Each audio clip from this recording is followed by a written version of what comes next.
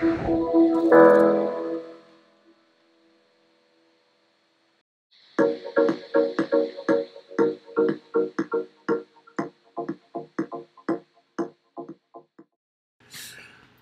this is Kevin from Skylum Software. I'm coming at you from San Diego, California, and I'm delighted to talk to Simon and Lisa Thomas. Where are you guys located today?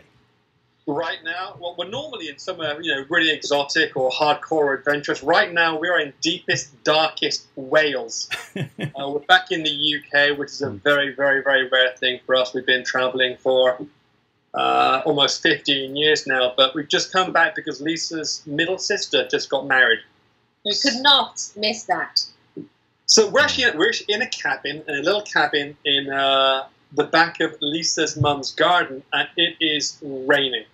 But the cabin is beautiful because we're very close to the mountains and very close to Snowdonia.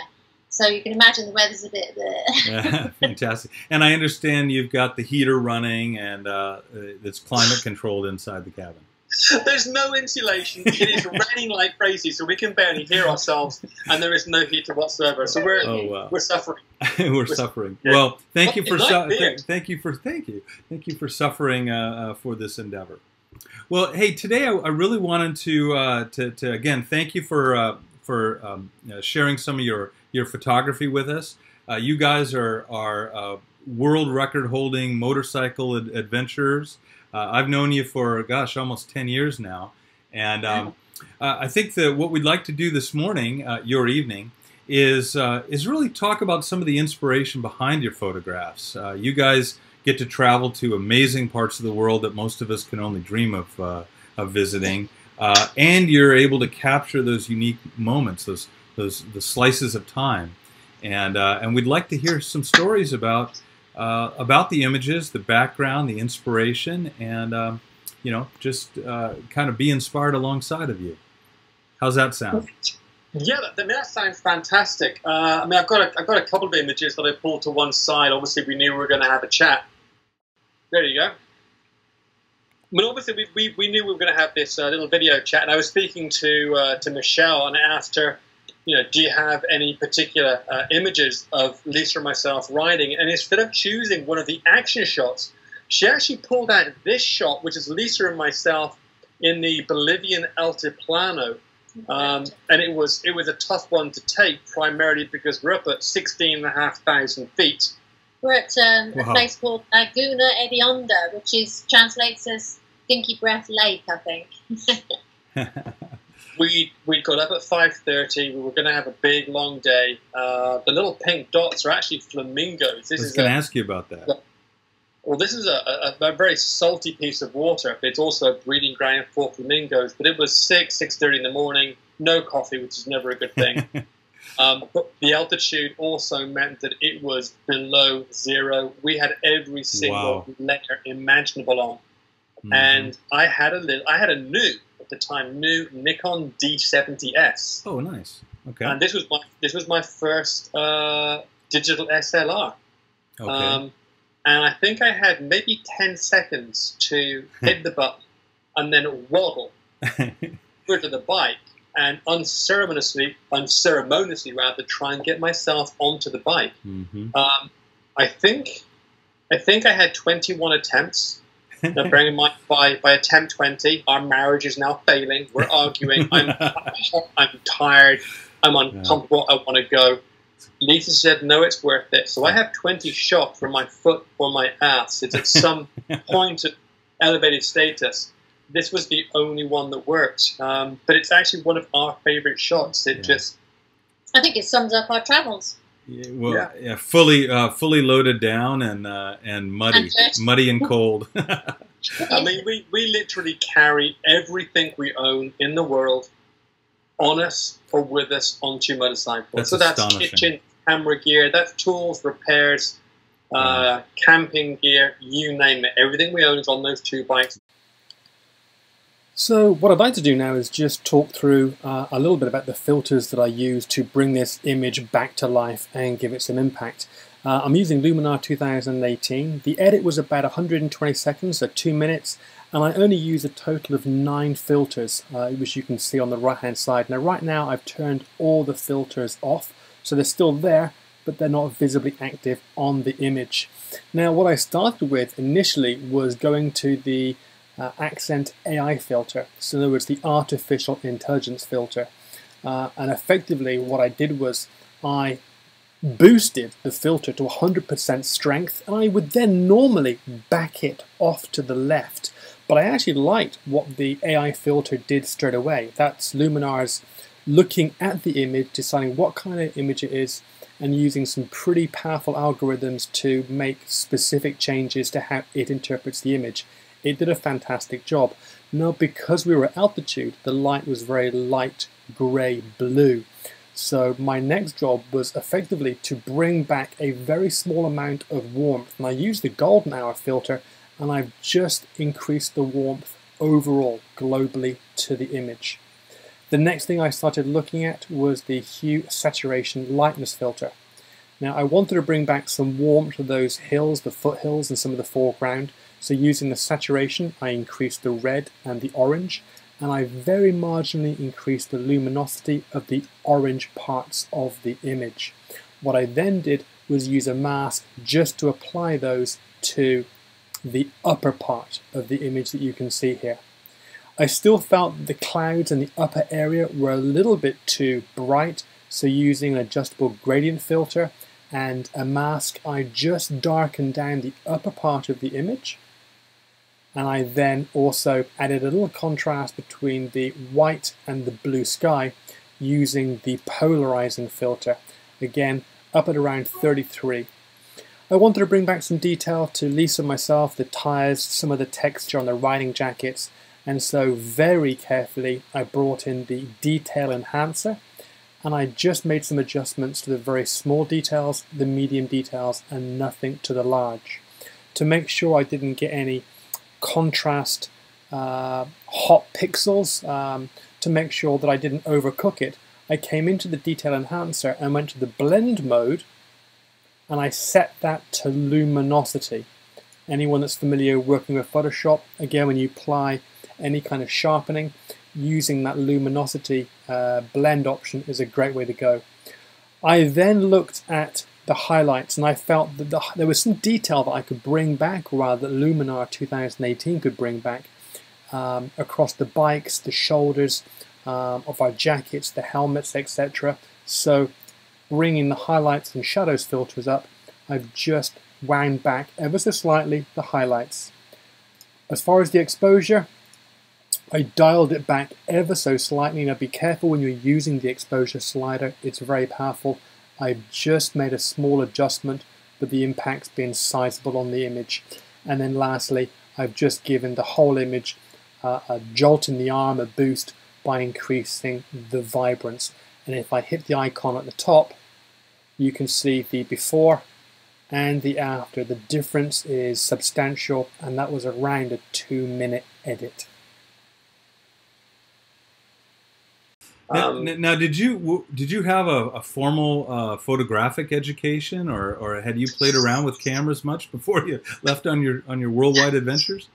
Well, it's kind of funny you asked that, because I said I want to take a camera. I want to take the best camera we can afford, which actually was nothing. So my parents bought us a camera before we left. It was a Fuji 3.2 megapixels. It was the best on the market. Yeah. But prior to that, I'd just taken snapshots, you know, the normal holiday snapshots. It was my camera.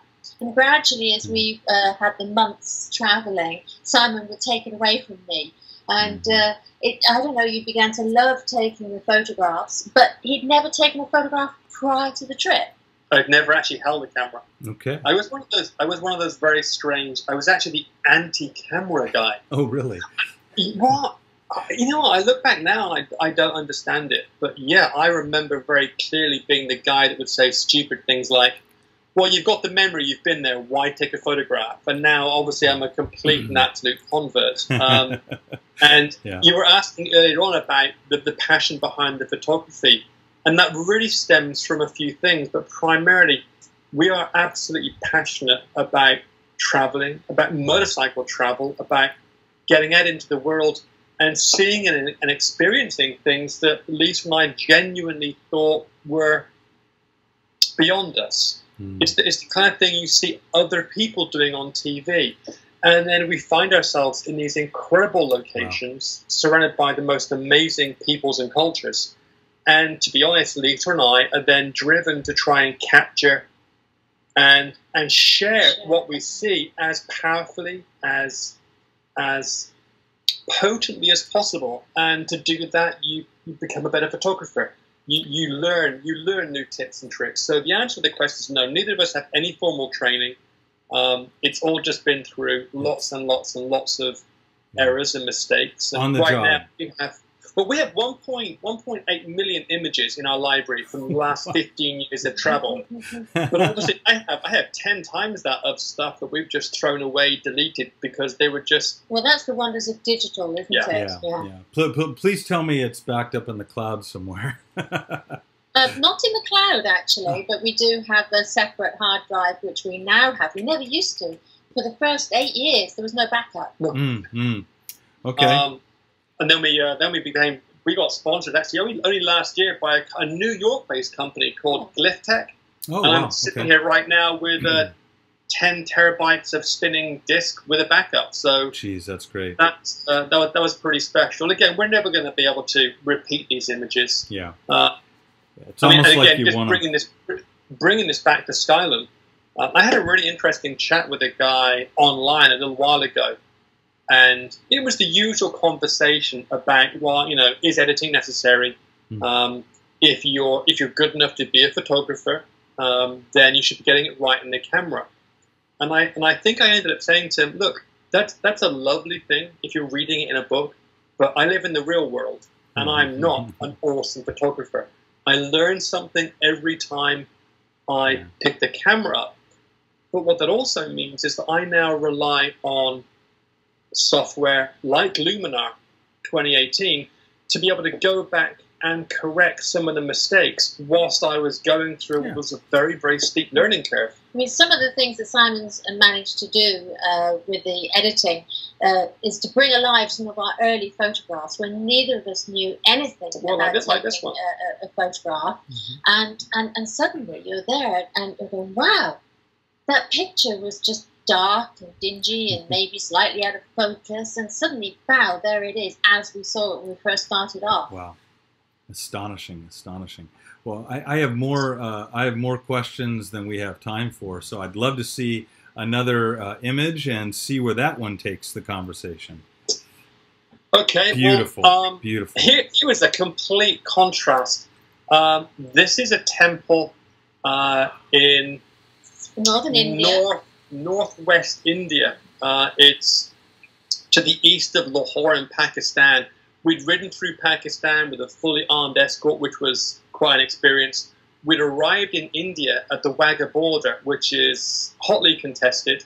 It's a very, very unusual place. And we'd ridden into Amritsar.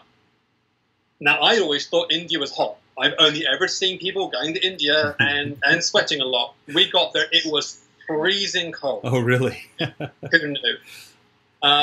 And I'd done a lot of reading about the Golden Temple. Now, I can't pronounce its official name, but the actual Sikh name of this temple translates to the abode of God. Wow, that's appropriate. And again, you can go online and there's lots of beautiful photographs of this wonderful pool, these marble walls. It's very serene. But we're always pushing ourselves to try and capture something a little bit differently. And I'd never seen anyone try to capture this at very first light.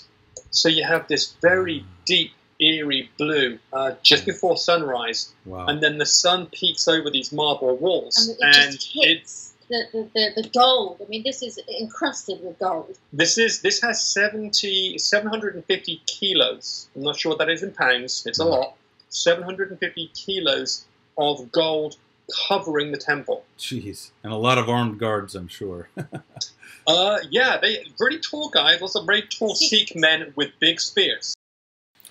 Okay, so let me walk you through some of those filters that I've applied inside Luminar 2018 to make this image really pop. Well, the image started off as the raw file, you can see that on the screen, and I first went to the HSL filter, hue, saturation, luminosity, and all I've done here very simply is increase the saturation of the orange, yellow and blues, and also increased the luminosity of the orange, yellows, and a little bit of the aqua. I've also made the blues darker. Next up was a vignette. I was looking to draw the viewer's eye into the center of the image, and placing a relatively strong vignette around the outside allowed me to do that. With the brightness and the contrast, I've simply increased both of those and then used a graduated mask to apply that effect or that filter just to the reflection down here.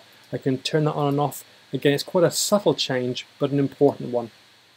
Highlights and shadows, I wanted to bring a little more attention and just bring out some of those details in this close water area and the inside of the temple. If I just turn that filter on and off, you can see there's quite a change there in the center. Image radiance, I was looking to enhance the reflection in the water.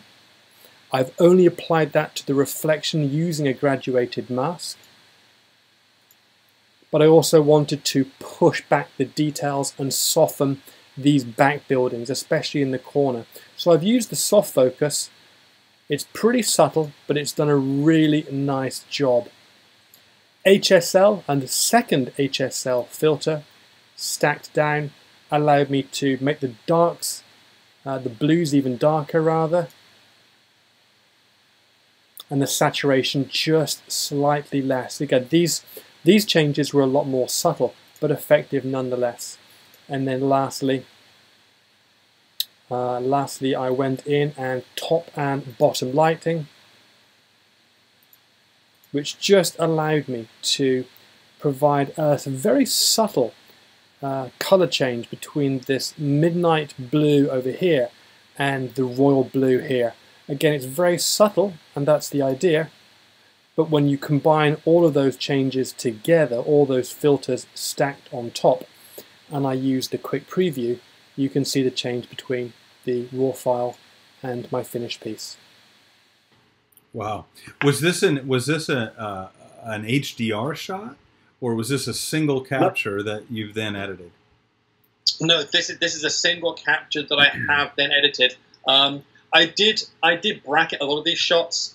Again, I know my own weaknesses. It was very early in the morning. My brain's not firing. No. I'm going to do everything I can to make sure that I've got the greatest possible chance of capturing at least one. Yeah. So I'm bracketing 7 or 8 shots in the hopes that one of those is going to work out well. I could HDR this a little bit, but then you have the issue of a little bit too much saturation. You start pulling that back. Yeah. And I honestly thought that with the background being so muted and it blurring so beautifully into that blue sky, I didn't think added detail was going to help. It was really this contrast between the sun hitting the temple for the very first time that day and this milky blue. Yeah, no, it's a gorgeous shot, and you guys again you get to travel all over the world and find amazing places like this. Google helps. Yeah, I'll be looking this up on Google Maps after the call. Well, I was speaking to Michelle, and she was talking about a lot of people right now on Skylum's social channels, Facebook, Instagram, etc., are sharing mountain shots. And so, this particular shot, this is of the Annapurna Himalayas, and that big peak in the background is called Machu Picchu. Now, the better-known name is Fishtail, because from the side, that's what it looks like. Believe it or not, this was taken from the front of our tent. Oh, wow. Okay. We were still in the sleeping bags in the front of our tent, camped on the edge of a 2,000-foot drop, looking out towards this. We'd arrived the night before. We'd ridden our 2 motorcycles up through this field to where we'd heard we could camp. And the only identifier for this location, just a field, was this perfectly formed ancient oak tree. Oh wow! So we camp up. We get there the night before. It's pitch black. We've been in Pokhara in Nepal for about 2 weeks. It's been cloudy. We've not seen the slightest hint of a mountain. We were both very, very upset, actually. We're like, oh, come all this way. Oh, we're never going to see them. Lo and behold, a storm rolls through that night, wake up the following morning, and then we pull back the tent in the hopes of going out and making some coffee, and literally our jaws hit the floor. Wow. And this was our first taste of the Annapurna Himalayas. Okay, well, let's have a look at the edits and the process for the Annapurna Himalaya shot. Now, this particular image was probably the most complicated and detailed that I've edited of the images I'm sharing with you here. And sadly, we don't have time in this video to go through the entire process. Needless to say, what I've got here is 6 or 7 various layers. Each layer is an adjustment layer, and each of these layers has anything from 2 to 6 filters applied to it. So very briefly, if I show you the starting image, and I will show you where we finished up with. Okay, there is the base image. Completely wrong in the camera, little or no contrast, very overexposed, and this took quite a bit of work to bring back to something that is acceptable. But Luminar 2018 has done a fantastic job. Now, this entire edit is in 2018. It hasn't touched anything else. Now you have that detail, you have that saturation, you have some wonderful contrast. If I bring in the slider, I mean, you can see the difference is absolutely vast, and that's just how powerful this program is. So just to run through briefly, what I actually did was I created a luminosity mask, and I basically completely separated this front foreground where the mountains and the trees and that back area. So I was able to work on correcting and bringing back some detail and some warmth to the foreground, and then working on the mountains in the background completely separately. Then, using a few additional layers, I applied global effects, for example the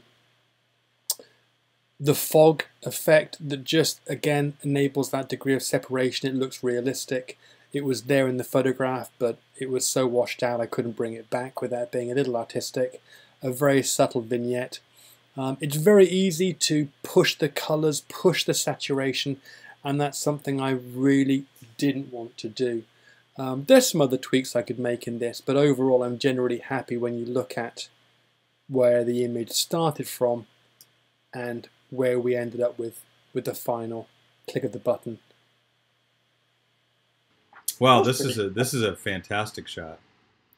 Well, again, I was looking through the social media, Skylum social media channels, and there are a lot of mountains. But what I was noticing was there were not an equal representation of portraits. Now, for me, portrait photography is probably an aspect that I enjoy the most. I actually think Lisa's portrait shots are better than mine, but part of that is because I feel very awkward about putting a camera in someone's face. To me, it's a very personal thing. I've got other friends whose photographs blow me away, and they have no qualms with walking up to a stranger and just click, click, click. And sometimes I will think that it might be easier for a female because it's less in your face. A guy coming up to you, a tall guy, Simon's 6'4", and coming straight at you with a camera, well, that's what it feels like. Whereas I'm small, I can maybe get closer more sneakily and be a little bit more gentle about it, and people are a bit more accepting.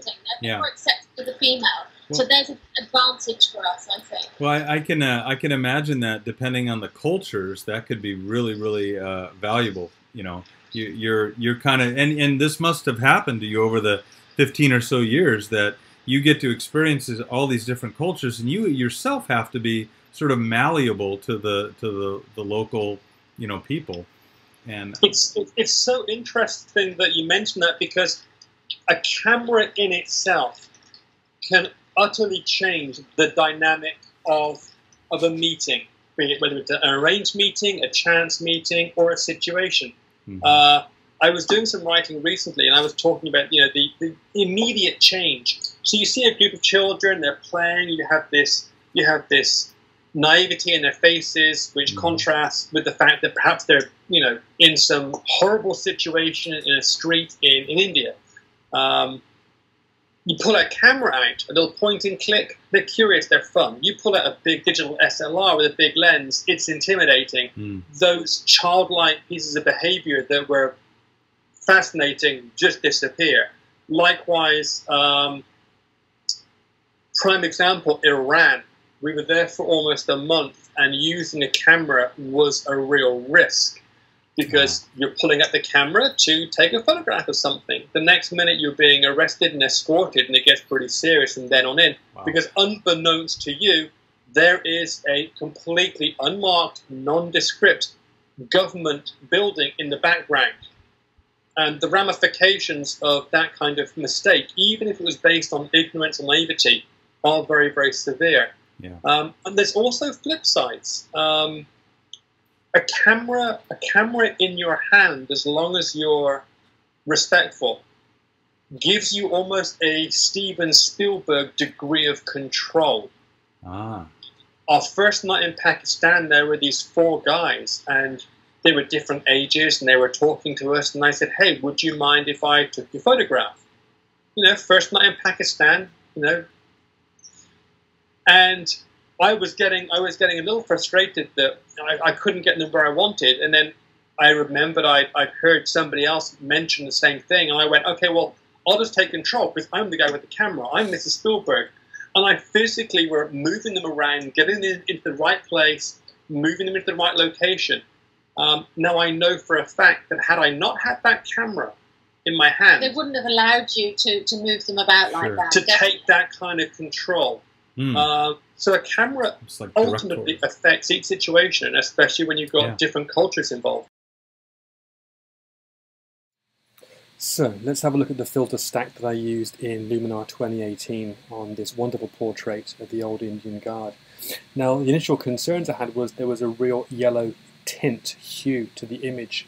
So the first thing I did is I went into the develop section, and I basically adjusted the color temperature, the exposure, the contrast, increased the highlights a little bit, brought the shadows back very marginally. I also added a small amount of clarity. From that standpoint, it was the HSL filter. Now, I really wanted the yellow to stand out, and I wanted a little more blue in the color. So with the saturation, I've boosted that substantially using the saturation slider, and luminescence for orange and yellow have both been increased significantly.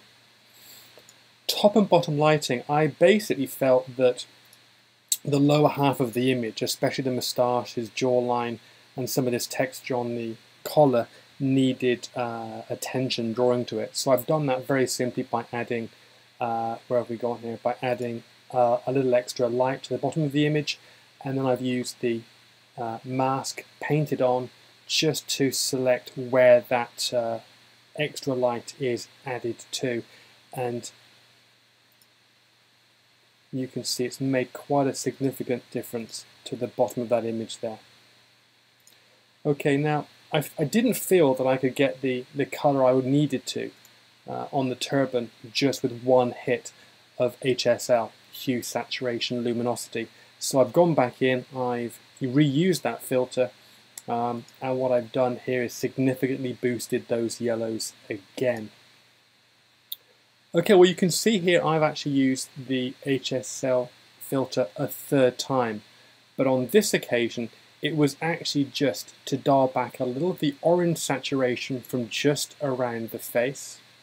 Orange and yellows have been reduced in saturation, and you'll also notice, however, the luminosity of the orange I've bumped up just to get that texture in the face back to where I think it needed to be. Brightness and contrast,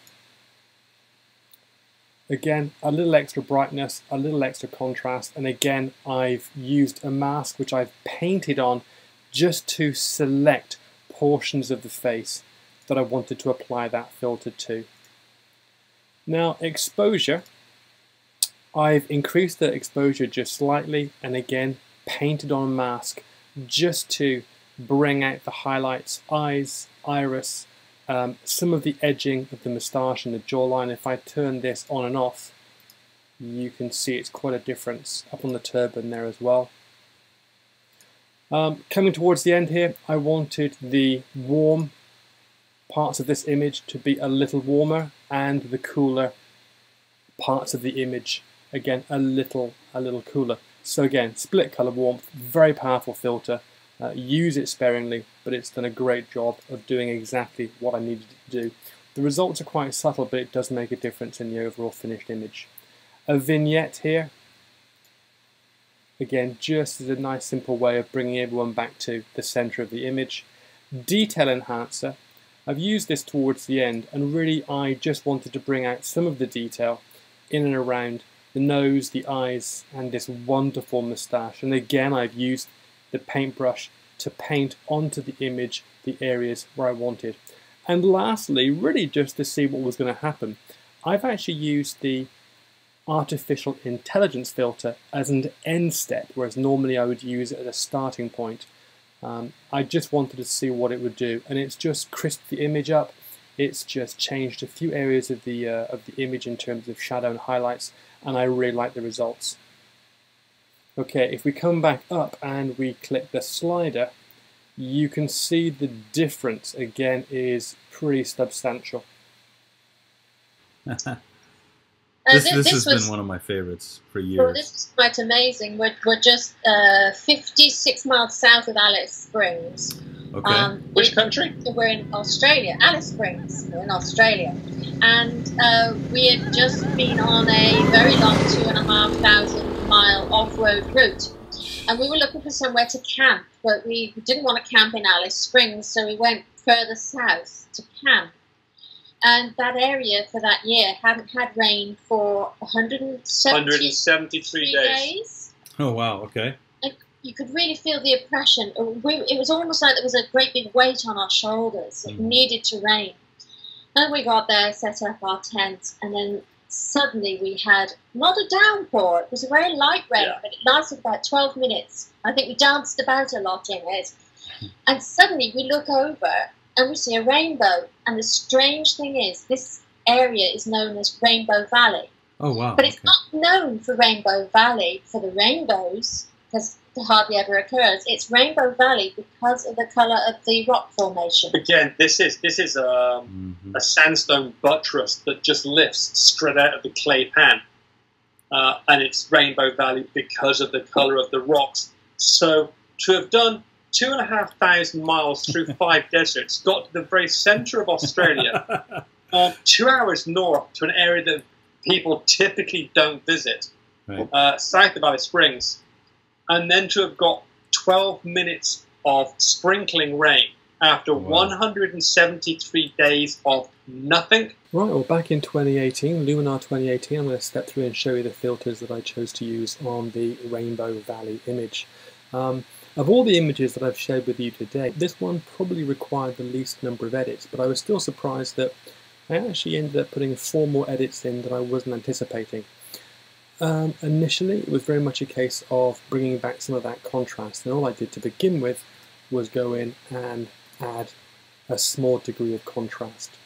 My next edit was split color warmth, just to bring back some punch to the orange clay. I took the warm elements of the image and just boosted those. Exposure, that was pretty straightforward, just a very gentle nudge to the right to increase the exposure. Now, the white and the blacks, the image didn't have as much saturation as I wanted. Now, I could have gone in and just used the saturation sliders, but what I've actually done here is I've boosted the blacks and I've increased the whites, which effectively has done the job in terms of the saturation. Hue, saturation, and luminance. Again, not a lot of change here, just some extra saturation in the blue, which generally affected the sky. And again, a small nudge to brighten up those blues again in the sky. If I turn this on and off, hopefully you can see some of those changes occurring. Now, the next edit was top and bottom lighting. What I did is substantially darken the foreground.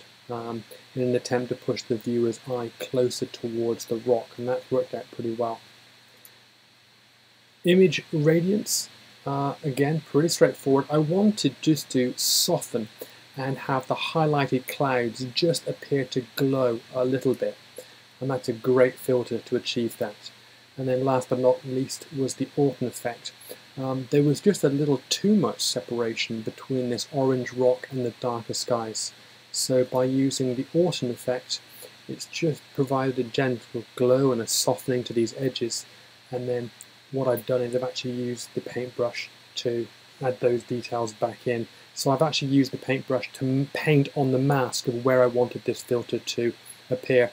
Now the image started off being relatively strong, but if I hit the quick preview, it's gone from being pleasant, but not a lot of drama, to having a lot more depth and a lot more saturation, which I'm much happier with. Contrast is down because I know that I have more creative control and far more computing power to create the image that I saw on a laptop than I do in a camera. So that's literally just the raw image, and then with, I think this was probably about a dozen steps, and again, it was only that many steps in Luminar because I was doing things locally rather than globally to what we actually saw. Yeah, and you know, I've actually never met anybody who turns everything off in camera.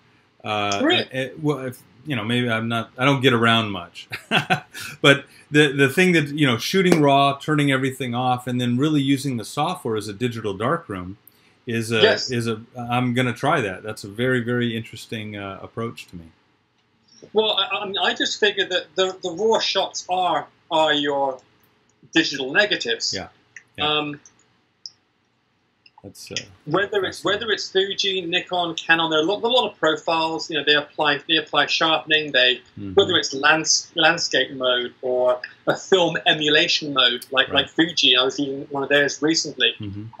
All that's wonderful, but by turning it all off, I get the base image, and then it's down to me as the photographer to selectively choose how I want the viewer's eye to focus on what I'm shooting. And the only ones I work on are the ones that I think are worth sharing. Yeah, no, that's great. That's just, and the transformation from one to the other, from the original to that, is just stunning. The nice thing is that although Luminar and Photoshop give you the ability to add data that wasn't there, I've never found the need to.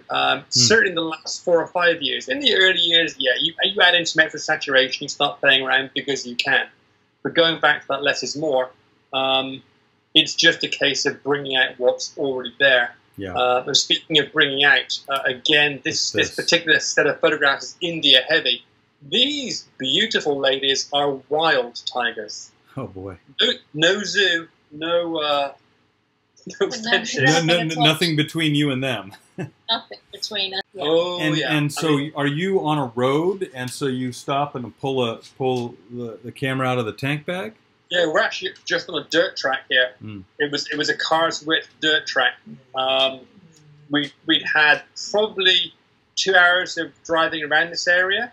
Okay. Hadn't really seen much at all. Had almost given up, and we're heading back out. And lo and behold, we actually saw several other people, and they've got their cameras out. Okay, what are they photographing? You know, another bird, maybe an elephant. No, they were, because they actually camouflage themselves beautifully. I was going to say they're really kind of blended into the background. I'm sure it wasn't easy to pull that out. No, we got some video too, and again, like any photographer will tell you, I'm desperate to go back because I think I shot this with a. This was the AT400, and recently I was just playing with the Fuji X-T2, and I had a 400mm lens with a doubler. Yeah, that would have got pretty close. That would have gotten eyelash close. Yeah, but these animals are just spectacular. And again, talking to you now, going through these photographs, Lisa and I have lived more in the last 15 years than we ever imagined we'd lived in a lifetime. We left England in 2003, pretty green. We weren't photographers. We weren't serious off-road riders. And in the last 15 years, we've clocked up 500,000 miles. We've ridden through almost 100 countries on 6 continents. Wow. And do it all again, the good and the bad, because you get to see, capture, and share this. So what's on the horizon for you guys? We've been traipsing through some inspirational images over the last few minutes, and really spectacular areas of the world. What's next on your horizon? Well, when we first started off, we headed for Africa. And I have to say, it's the most amazing continent. And if we had to pick a favourite, we would probably say Africa. It's not the easiest. I think it's the hardest. It's stunning, the most beautiful. And we're returning to Africa. Oh, you are? Oh, wow. Yes. This time with better camera equipment and some video. A little more riding experience. Yep, and hopefully we'll be able to catch all those images that we now go, oh my God, why didn't we do that? And get some riding in and actually know what we're doing on both the photography side of things and the riding side of things. Well, it's going to be a little different. So we're going to be in Cape Town in January 2019. Okay. And a very good friend of ours owns one of the top motorcycle companies in the world. So shameless plug now. They've asked us to lead a 2.5 week ride from Cape Town through South Africa, Botswana, Zambia, all the way to the foot of Victoria Falls. Wow. And we've agreed, we've got people that have signed up, we're going to have an amazing journey. From there, obviously people will fly back to their respective countries, and Lisa and I are planning to then ride on up through Central Africa into Northeast Africa and then back into Europe. Wow. What a trip. So you're basically going one way, and when the tour ends, people are going to split off to wherever they live, and you're just going to keep on riding into the sunset. Yeah, pretty much. Wow. That sounded fantastic. that was good. Fantastic. Yeah, I believe you ride. I believe you ride a bike. Well, yeah, I do get around a little bit on 2 wheels. There is space for you. Space available. Just putting it out there. Yeah, you've got a camera. Well, that sounds like a blast. That's what's coming for us next. So we're pretty excited by that, because we're just desperate to go out there with some good cameras and get some great shots. And how long has it been? Literally, has it been, that was your first trip in 2003, and you haven't been back to Africa since? I haven't been back to Africa since. We've had 15 continuous years on the road. Lisa came back to the UK 7 years ago. Her father sadly passed away. We're back here right now. It's very, very strange. We've been back here just for a few weeks for a family event, just because it was time, but we do feel very much like tourists in our own country. And that's also a nice thing. Yeah. The things that we always took for granted about being British, about the UK, we are now realizing has a lot more value. But it's actually 13 years since we left Africa. So we arrived there at the end of 2003 and left mid-2005.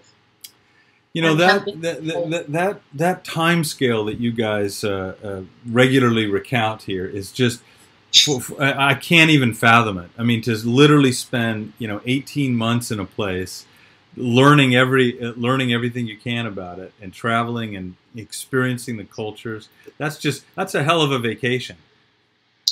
Except it's not a vacation, is it? Yeah, it's a lifestyle. That's one way of putting it. I mean, the reality is, you and I, we've spoken a few times. The first year and a half, I think, was a vacation. The only thing that matched our naivety and our ignorance about what we were trying to do was our optimism. That's great. And as time went on, because initially we said we were going to travel for a year, maybe a year and a half. Right. Nobody in their right mind says, let's go and travel, for the next 15 years and live in a tent. It's a great tent. It's still a tent. Yeah. But for Lisa and myself, it was the right choice. And now it's become our norm. Right. Yeah. It's the new norm. Living in tents and being on our bikes and just having little equipment with us. It's our lives. We're richer for it. We're far better people. We're far more aware as to where our limits lie, what we're capable of. So yeah, I mean, it's a truism, but we set out to discover the world, and we've done a lot of that. It has been remarkable, but I think now and again, Lisa and I realise how much we've learned about ourselves along the way, and that I don't think we were really expecting, or certainly we weren't focusing on.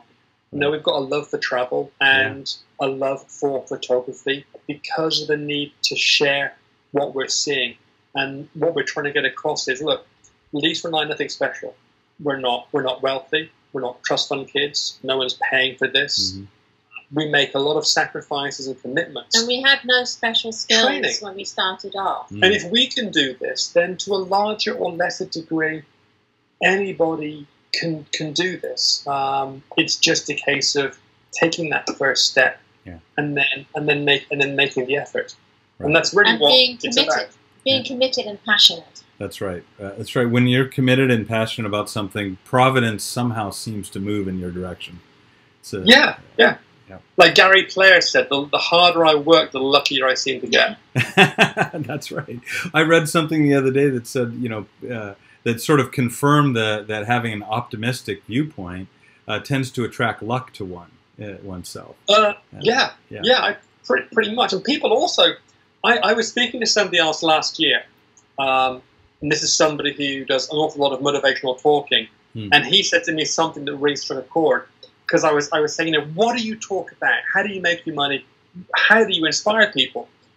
And he said, well, ultimately, people are drawn to me for one singular reason, and it's not the subject that I'm talking about. It's the fact that I have a degree of conviction that allows me to go out and accept that certain things are going to fail. Oh, okay. That sounds backwards. What do you mean? He said, well, if I accept that certain things are going to fail, by the same token, certain things are going to work out great. And then the things that work out great, I'll probably carry on doing because I'm enjoying those. But the thing is just to put things into action, just to make a start. And from that standpoint, people see you as successful. And whether it's family, photography, work, we all want to have some degree of success. So we're drawn to people who seem to have this secret remedy where they're successful. And you know what? A lot of these guys are just taking ideas, but they're turning them into action and turning them into some kind of reality. And we interpret that as success. Yeah. And like you say, having the conviction to do that. Yeah, that's really what it's about. And understanding that certain things aren't going to work out. And when they don't, stop doing them and refocus. Hey guys, it's been, I know it's getting late there in the UK, it's been an absolute delight for me to be able to talk to you again. And I'm never tired of it. And you know, who knows, maybe I'll find a way to get to Cape Town in January. That would be a real treat. That would be spectacular. Well, I know we were talking just before we came on, so it's worth mentioning now. For anyone that is interested in our photography or just some of the places we get to, we worked with Skylum this year, and we produced a free ebook called Capture. And it has some of our favorite destinations in the world. So if anyone's interested in downloading that, that would be fantastic. It's a free ebook. If they go to ridetheworld.com, so that's the numeral 2, ridetheworld.com, there's a very simple search facility. Type in the word capture, C-A-P-T-U-R-E, and go and get the ebook, hopefully get inspired and go and visit some of these amazing places. Yeah, it's I'm really glad we had the opportunity to work on that project. It's 12 epic locations, and if you've liked this back and forth and the inspiration and the story behind the photographs, this ebook is just chock full of that. And I think anybody downloading it and perusing it will really really enjoy the experience. Well, thanks once again, guys, and we'll hope to see you on the road real soon now. Hope so. That will be fantastic. Kevin, okay. Great talking to you, and thanks for an awesome piece of software. We'll catch you soon, buddy. Okay. Cheers. Cheers. Bye now.